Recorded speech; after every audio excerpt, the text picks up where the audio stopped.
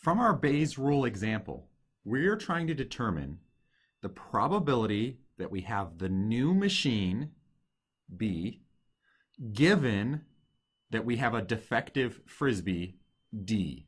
So we're trying to determine the probability of B given D. Thus, we know that we have a defective Frisbee.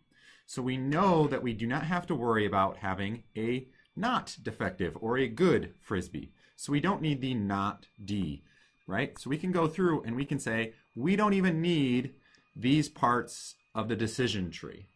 Now, what we are being asked with this Bayes rule is to see what is the probability that we have the B element, the new machine side of things, that we are up in this area of the decision tree, right? What's the probability that we're up there, given this new total probability that we are either in one of these two sections where we have a defective Frisbee. So what's the probability we're on the top part of the decision tree, given that we have the defective Frisbee? We need to find the probability of being on the top part of the decision tree, given that we have this total probability here.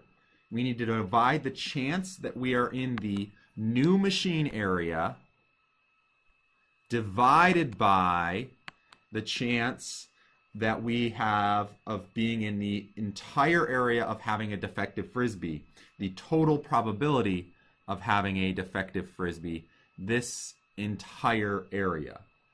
Note that the denominator is the same equation as the total probability for having a defective Frisbee, and in the numerator we are seeing what is the probability that we are in the new machine area, given that we have this defective Frisbee as well.